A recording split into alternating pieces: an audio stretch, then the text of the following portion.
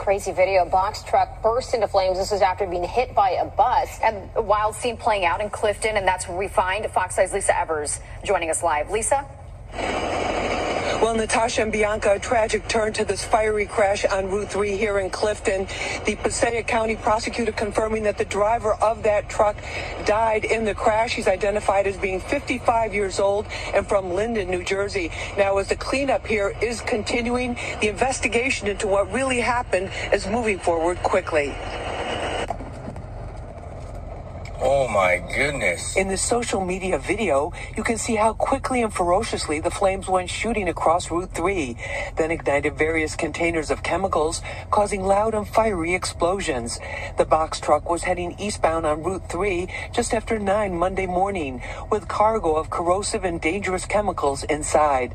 It was struck from behind by a bus, sending it careening into a big highway sound barrier wall right behind homes on Normandy Road. Flames were everywhere. Had to split the incident up to the Normandy side and Route 3 side so that we would protect the houses here and then address the issue on Route 3.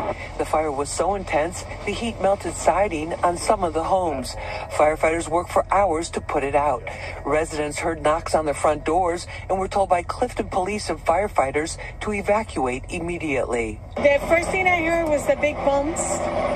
And then after the bumps, another bumps came in, and then I got up, and the police came knocking on the door saying that we needed to evacuate. Local authorities tell us the bus stopped further down Route 3, and the driver was interviewed by police. As far as we know, no injuries on the bus. Chief Collins says they have begun an investigation into what chemicals were in the barrels that caught fire, and are making sure there are no residual toxic substances that could harm residents.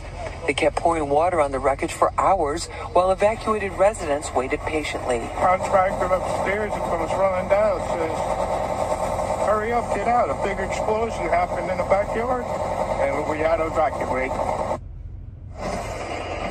Now, there was a lot of concern about toxicity, and we're told that the New Jersey DEP and county health officials tested the air for various contaminants and found none. They're in the process right now of testing the water that is going down the storm drains, because a lot of that was used to wash the scene, and making sure that there's nothing dangerous in that. As for the traffic, we got an update just a few minutes ago before coming on air, and we're told that eastbound Route 3 will remain closed for at least 5 or 6 hours. When it does open, it will just probably be one lane. They're hoping to get the westbound lanes open sooner than that. That's the latest here from Clifton. I'm Lisa Evers, Fox 5 News. Back to you in the studio.